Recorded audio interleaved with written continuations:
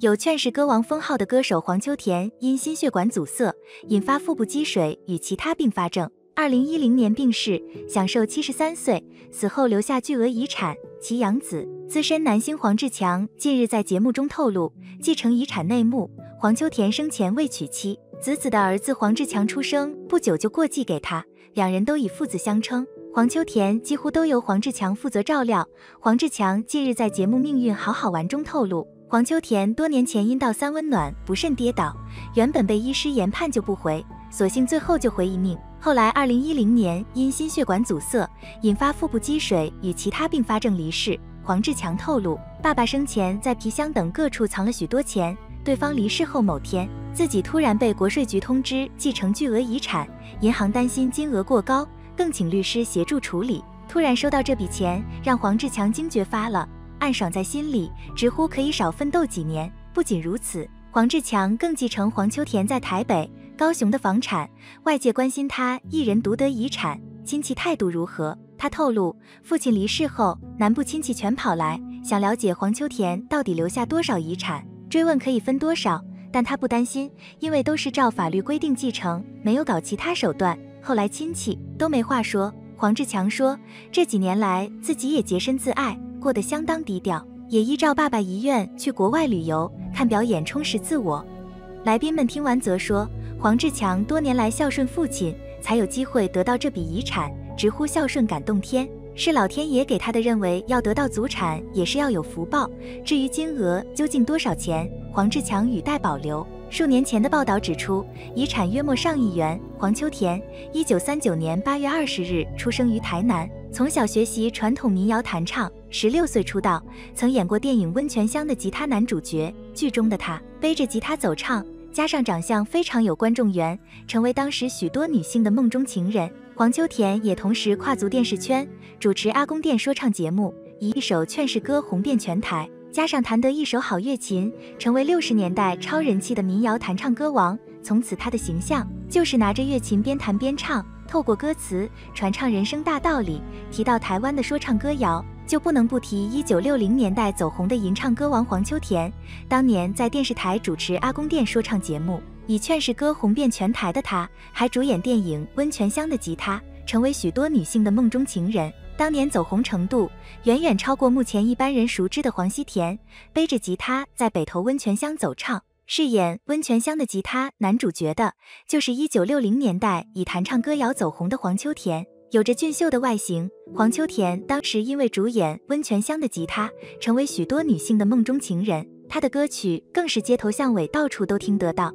例如劝世歌，各位听众好朋友，听我念歌哟，解忧愁，拿着一把乐琴边弹边唱，是黄秋田的招牌。当年他也主唱许多连续剧主题曲，例如雪梅思君，把人生道理透过歌词表达，让黄秋田的说唱歌谣更为普及流行。对照台湾新旧地名的嘉庆君游台湾，如今还成为不少小学生的乡土教材内容。古早屏东是阿猴，高雄又名是打狗，台南古都赤看楼，永康叫做浦江头，白河旧时是店仔口，北斗土名是宝斗，人说台西是海口，清水叫做牛骂头，新竹以前是竹堑，嘉义旧名是猪罗山，龙田叫做番仔田，阿公店是叫做冈山，竹山番薯上界赞，鹿港猪罗是名产，麻豆好吃是文旦，人讲宝岛是台湾，流传至今的歌谣带我们认识台湾，也为这位一代吟唱歌王留下历史的见证。在节目中总是抱着乐琴唱歌，有劝世歌王之称的黄秋田，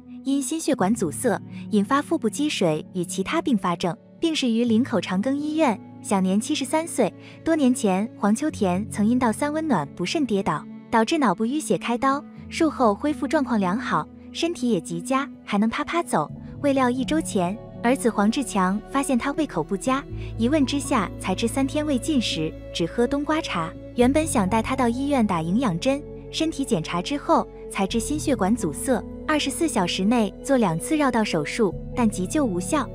前天下午3点多，黄志强握着老爸的手，伴着老爸安详的离世，一生未娶。离世前只认的儿子黄秋田一生未娶，子的儿子黄志强几乎一出生就过继给他，对内对外都以父子相称，也曾以父子档搭档演出。黄志强也未娶，父子俩相依为命。黄秋田离世前只认的儿子，记得也只剩唱歌，住院时还唱歌给护士听。黄秋田早年开唱最著名开场白是我来念歌啰，一至一唱红许多民谣，如阿公店、林头姐、嘉庆君游台湾等等，发过的唱片近400张，数量惊人。儿子也计划开音乐会，让爸爸老友。歌迷怀念这位劝世歌王，黄秋田开始跨足电视，在台视的连续剧《阿公店》连续剧担任串场说书人，知名度大开。阿公店是高雄县冈山的旧名，剧中描写一位当地的老人开店给来往的过路人休息，交织成的生活故事。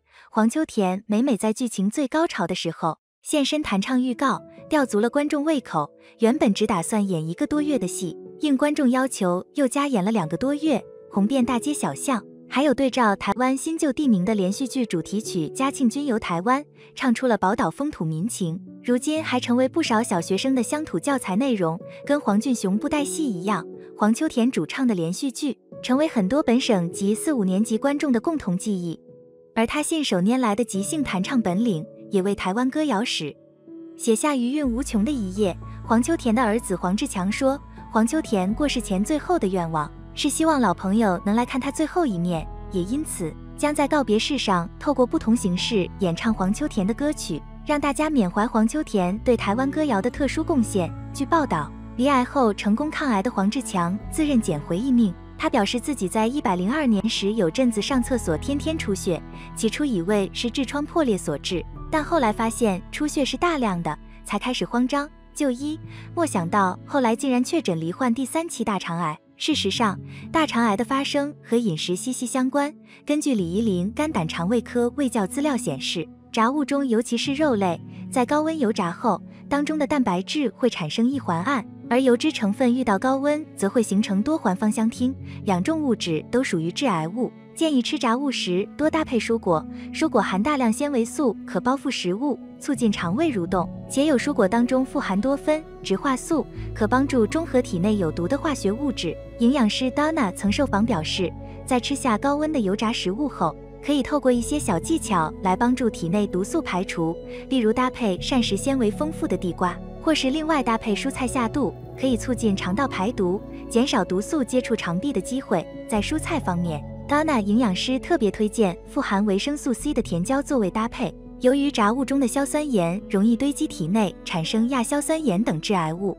多补充富含维生素 C 的蔬果，可有效预防亚硝胺的产生。余朱清营养师曾在其脸书粉丝专页撰文指出，吃炸物时建议搭配蔬果，如青菜、芭乐、苦瓜和奇异果来补充纤维的摄取，并在餐后补充300至500毫升的水分，帮助代谢。以一首歌手打响知名度的台语歌手黄志强，其父亲为已故台湾歌王黄秋田，病逝后将上亿财产留给他。喜爱旅游的他，足迹行遍3大洋、7大洲，笑称自己体内住着一个飘荡的灵魂的他，认为若是长期被局限在一个地方生活，即使环境舒适便利，他还是觉得心情闷闷的，总觉得有一股莫名奔放的冲动，想要去宣泄一下。被问到截至目前为止花在旅游的费用，黄志强面露难色，不好说了，因为有的旅程是优质贵族奢华之旅，有时候是联航的自助旅程，真要粗略评估的话，可能已经玩掉了一栋房子，因为我的旅游史超过50年了。黄志强表示，只要安排一趟旅游行程，回来后心情会格外平稳安舒。我是个不赌、不嫖、不烟、不毒、不酒的无趣人，唯一的享乐人生嗜好就是四处啪啪走，不管是古迹巡礼之旅、奇景美食之旅，还是名牌品味之旅，只要能增广见闻又疏解压力，都是我的旅游首选。目前在冠军梦想台担任电视公务员的黄志强，早已逐步完成环游世界的梦想。他说自己是退而不休的性格，但也绝对不当工作狂人，一直以来秉持做自己喜欢的工作，工作时的自我要求则是全力以赴，同样的获取合理的工价也是他的底线。黄志强认为自己此生不婚不生，辛苦赚的钱花不完就是便宜了别人，所以在能走能跑时，他希望每年至少还是得规划旅游半年，就算旅费要再消耗掉一栋房子，他也觉得超值。这是我爱自己的方式。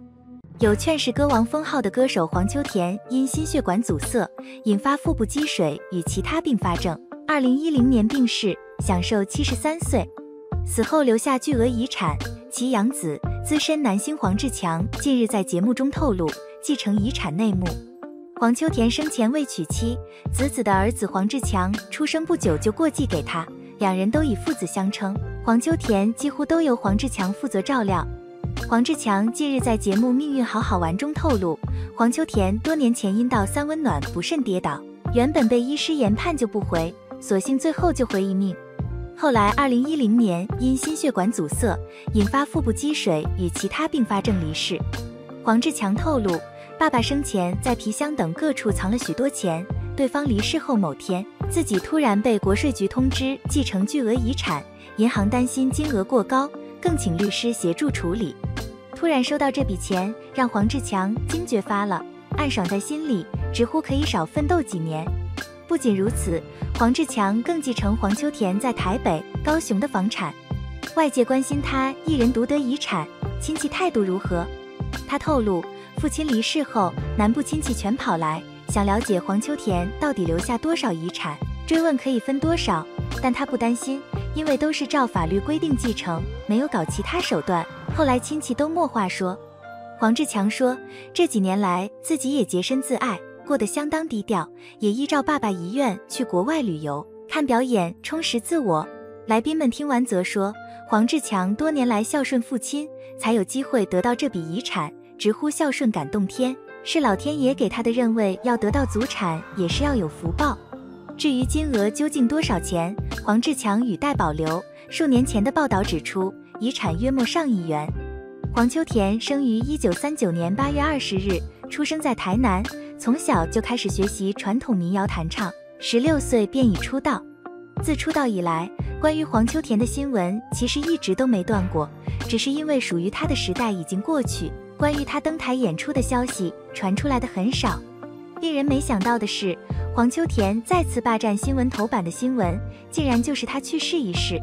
素有劝世歌王之称的黄秋田，因心血管阻塞引发腹部积水与其他并发症，病逝于林口长庚医院，享年71岁。黄秋田去世后，关于他的晚年生活才陆续被报道出来。其家人称，早在多年前，黄秋田就曾阴道3温暖不慎跌倒，导致脑部淤血开刀，好在术后恢复状况良好，身体也极佳，还能到处溜达着逛逛街，丝毫不影响正常生活。未料在他去世的1周前，儿子黄志强却发现他胃口不佳，一问之下才知道黄秋田已经3天没有进食，只靠喝冬瓜茶填饱肚子。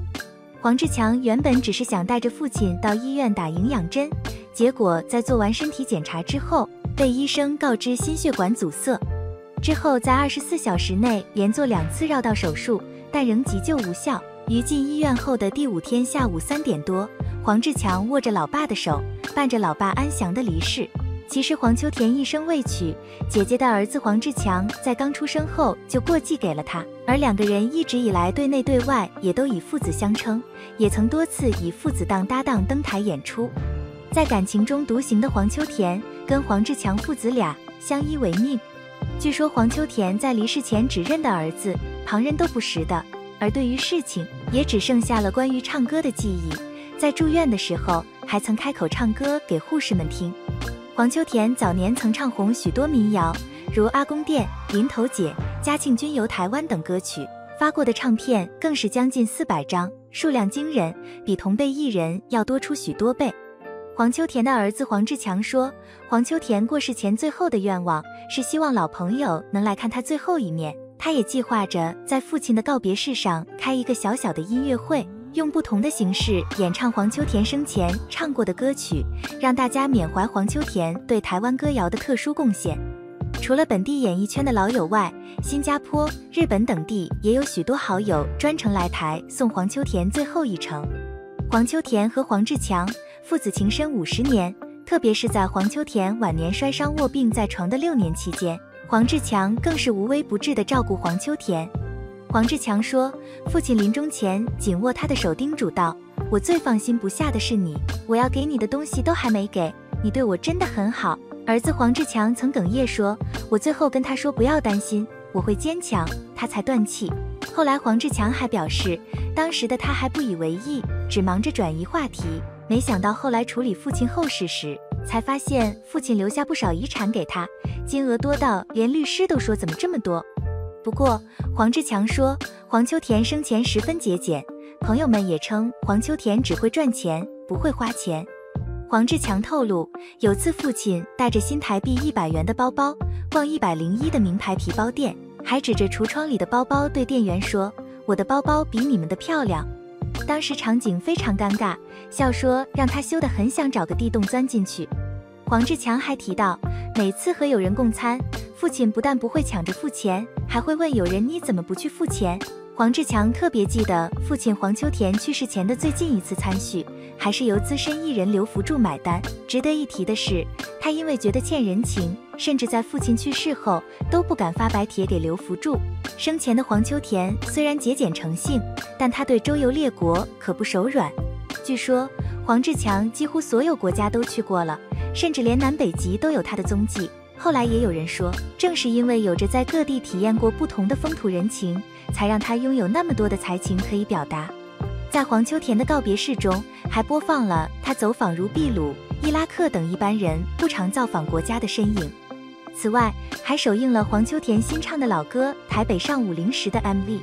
别看黄秋田一直很抠门，但他却很会投资理财，可以说是台语歌坛中经济条件最好的歌手，据悉财产超过1亿元。而这些财产也如前面所提到的，全部留给了伴他一生的儿子黄志强。